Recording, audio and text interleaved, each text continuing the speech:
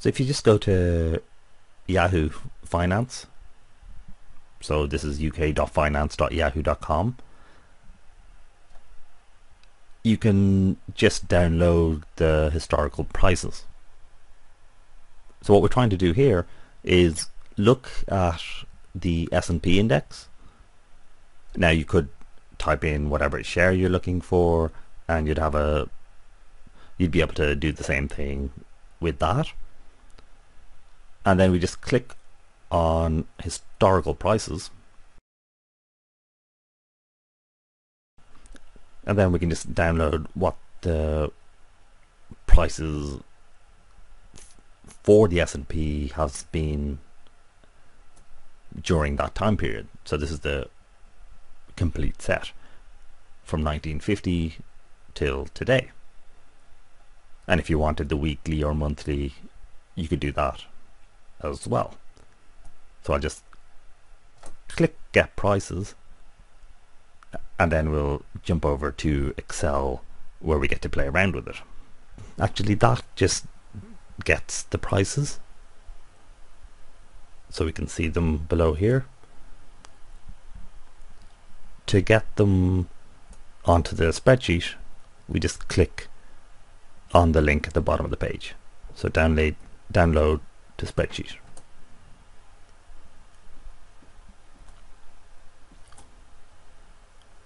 So with our data, which we just downloaded from Yahoo, we have the open, close, high and low prices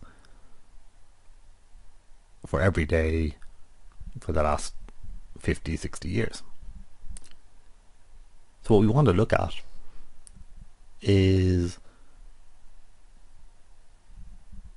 the distribution of changes in the share price or in the value of the index. In particular, we want to see,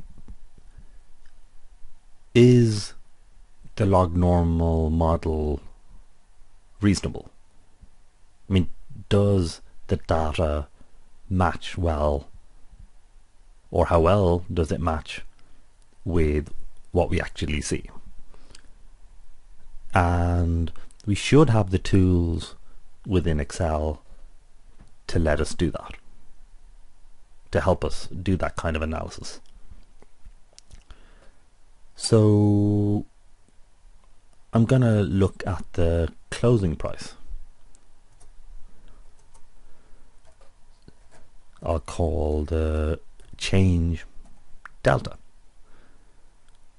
So today's price, or closing price, is E2, and yesterday's price was E3. So today the price was minus 14.75. That was the change in the value of the S&P. Now, using the wonders of spreadsheets, I'm going to just press Shift Control End.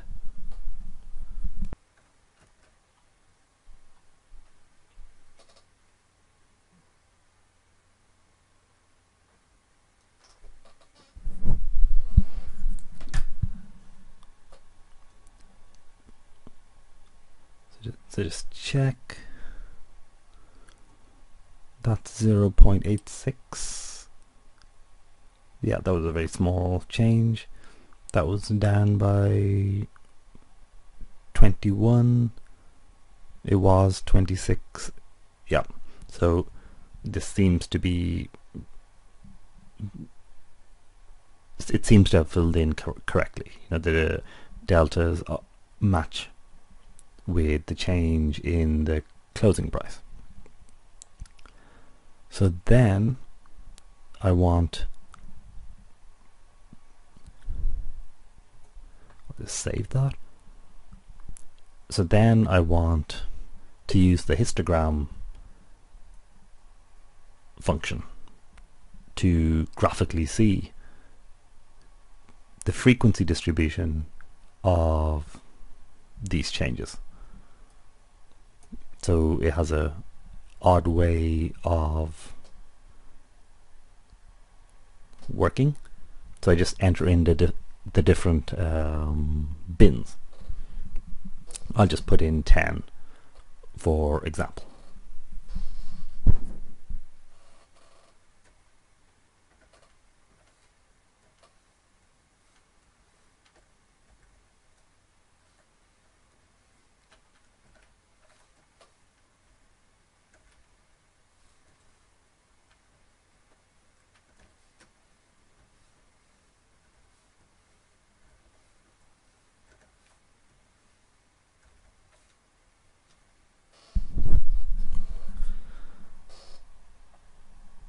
So then I just go to data analysis,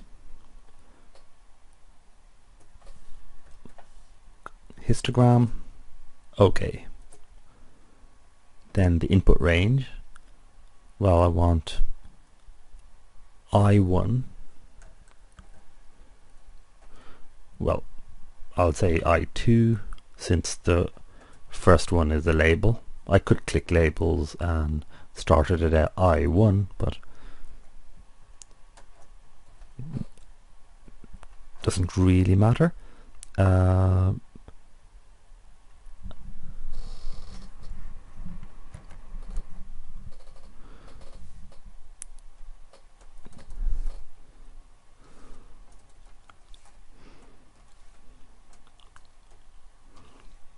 Okay,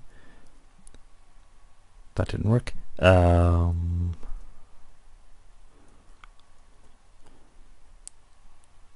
How many rows are there? Okay, I'll just manually check that. So cancel. If I go drag this down to the bottom,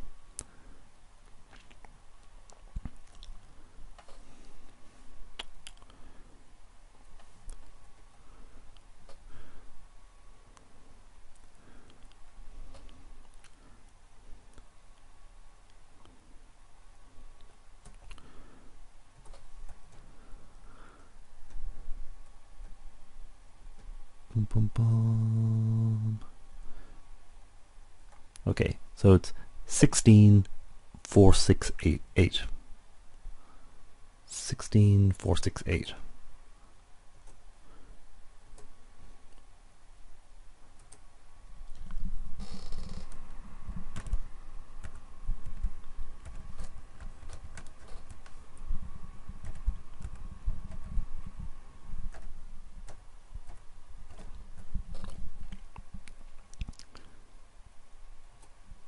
And the bin range is just going to be, or is just going to be this. So I just highlight these bins. So I could have done K2 to S2. I'll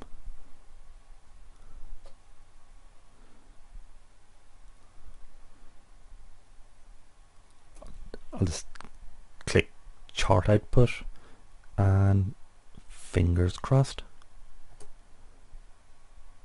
Boom. Okay, so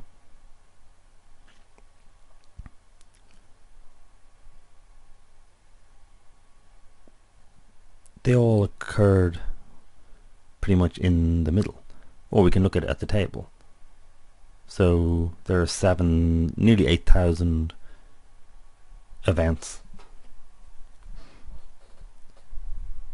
between -50 and 0, and 8,000 events between 50 and 0. So it's very clustered along the middle. Now, what I gained from this was, okay, here's how you create histograms in Excel. There are probably other ways. What I did wrong probably here is that I looked at data from, was it 1950? So basically the S&P is worth or is at 2000 at the moment, but for most of history it was a lot lower. So 50 nowadays, well, actually 50 nowadays is still actually a big move. I normally think of it as being 20,000 while the value is actually 2,000. So basically the units that I used here were bad. I mean, you're not going to have minus 200 days very often. In fact, I would have expected a couple here, because in the 2007-8 crash, there were days that it fell by 300. But so I need to fiddle around a bit to get the correct thing, the appropriate thing. So what I would say is reduce these bins, because the resolution is very poor.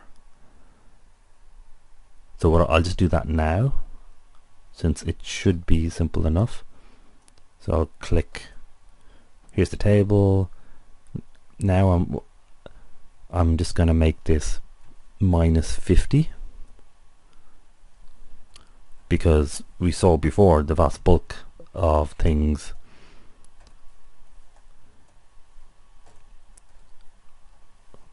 were clustered in the middle. In fact, I'm going to go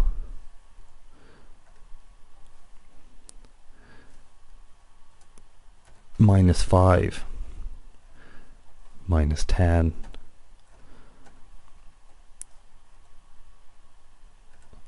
Okay, so I'm just reducing the size of the bins, increasing my resolution, because basically the choice had been poor there. And do data analysis again. Click on histogram. So it's the same settings as before, but now hopefully it'll read in the change things and recompute. Ta-da! So now at least, so it's still largely clustered in the center, but at least there's some variation. So I'd say you want a even finer resolution, and then things might be more relevant. So I'll go back to table. Now what I'll do,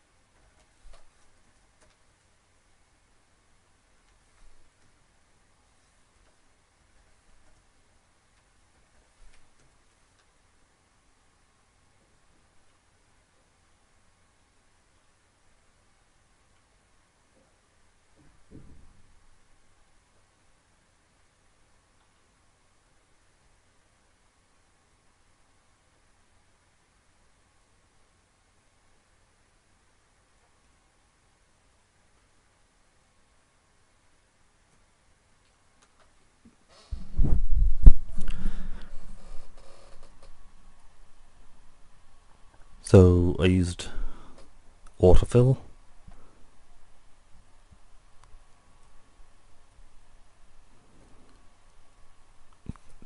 To get minus 100 to 100.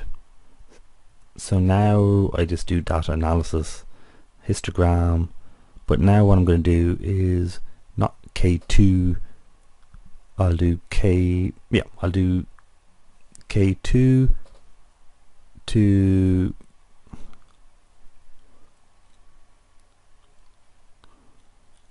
where does that one end? I should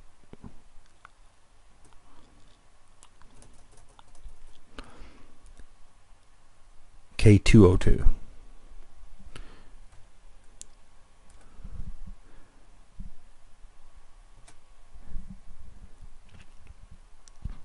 So now we have basically better resolution. I'll zoom that out. And now it's more what I was looking for.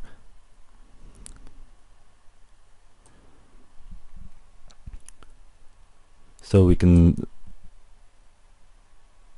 see a kind of distribution like shape.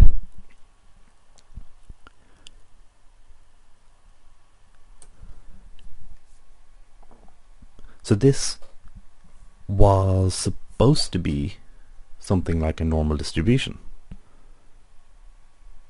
But if you'd been paying attention, and to be fair, you'd have to be paying good attention, and this should have been slicker. You know, it shouldn't have taken as long to create this as it did. But this is kind of like what we expected, because share prices are LogNormally distributed. So the delta of interest isn't just the change in the share price. It should be divided by the share price. So we'll do that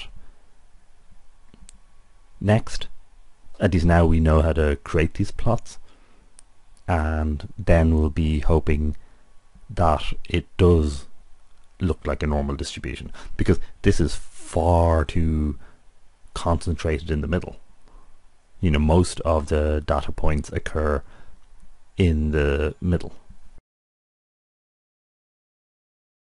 I fiddled around a bit, and the main thing was to switch to log. Now you can also do the change in share price divided by the share price. So you take the previous day's closing price, that's E3 in this case, and you divide the delta, the closing price today minus the closing price yesterday, by that. So then you scale, you know, you're scaling the delta by the share price, because, you know, particularly since we're looking at a large data set, at the start the S&P was worth a lot less than it is today. You'd expect that even from inflation. So the relevant thing for us is the percentage change, the relative change. So then if we look at log of the share price, log of the closing price today, and you subtract log of the closing price yesterday, so that's J, and do that for all the various days, then we can plot the histogram and see what that looks like. Now there I messed around a little bit, because what happened there was, before we had all the events happened essentially right in the middle, while a normal distribution is more spread out. So what I did here was I zoomed in on the middle bit, because a normal distribution doesn't have a hard end. The tail in both directions goes on and on and on. So even with the normal distribution, say with a mean of 0 and standard deviation 1, you could have an event where it's equal to 1,000,000. It's very unlikely, but you could. So, but if you zoom in on the middle bit, that is what we expect. You know, we might get a more normal-like distribution. So when we do that, we get that, which is far more normal-like. Now there's a bit of a peak, mini peak at the ends. Well, that's because the way we did it, or I did it, I counted everything beyond that event and clumped them all into the final bin. Likewise here. So anything which was large, anything larger than 0.01 was clumped in there. And as I said, we could have very rare events where you get like 0.5 or 0.02, bigger numbers. So we expect it to get these towers to get shorter and shorter, but in this final one we've added loads of very short towers to end up with a slightly taller one. Here it's not, ideally if it was a normal distribution I would have wanted it to be more symmetric, so that the middle one is, it should be spiked at the middle, but I wouldn't be surprised if it was little technical things. Here this looks far more like a normal distribution, and I can kind of feel that, okay, the basic model is okay. What I'm actually going to do to finally finish up on this little quick look on whether, you know, what does the data actually look like, because that is our, that's our window into reality. So here I'm saying, okay, it does look somewhat like a normal distribution, but mathematically, and this is for the Quant channel, we'd like to maybe do a numerical test. So I want to finish up on this quick look at the data and see, does it pass the chi-square test? There's also the Kolmogorov-Smirnov. I haven't done this for a long time, but you know, there are multiple tests for checking whether data comes from a distribution. First of all, you'd want to get the quick and easy, there wasn't that quick, to get the plot to see whether this is at all, you know, you can write it off straight away from the plot. Then with the chi-square test we can kind of say, okay, the level, it actually is an extremely good fit. It's 99% likely to come from a normal distribution. Maybe it's only 70% likely or something.